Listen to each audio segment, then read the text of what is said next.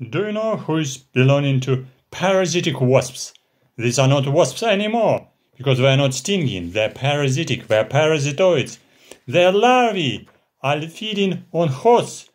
Their meal, they are feeding on eggs, larvae, pupa, adults, of other insects or other arthropods.